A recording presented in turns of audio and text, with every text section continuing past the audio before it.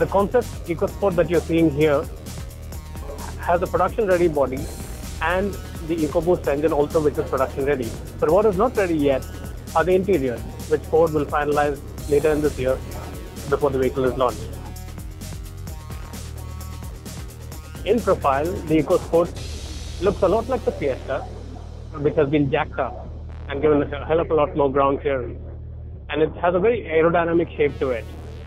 Moving to the front, you'll notice that this concept is equipped with LED headlamps. We're not sure if that would translate to the final production vehicle. We are telling you that it'll probably be between 7 to 9 lakhs.